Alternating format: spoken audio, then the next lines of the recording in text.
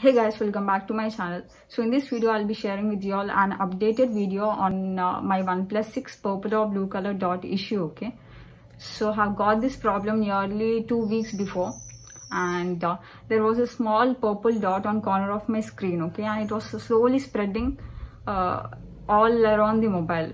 So I was really worried and skeptical, and I watched several YouTube videos to find the solution, how to solve this issue. And many people suggested to go with the screen replacement, and also have opted with the screen replacement as well.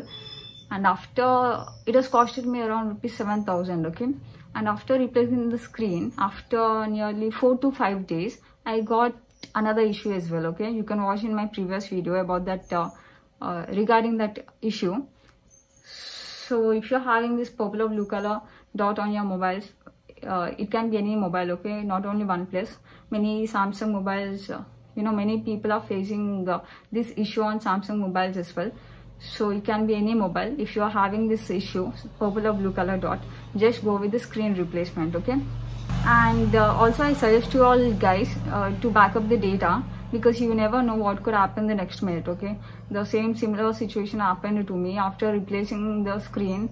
After spending 7,000 rupees, also within 4 to 5 days, I got this another issue known as qualcomm's crash dump mode, and my mobile is still in the repair shop. Okay, so this is my updated video regarding purple or blue color dot on my OnePlus mobile. And if you find this video helpful, please consider subscribing, and thanks for watching. Have a great day.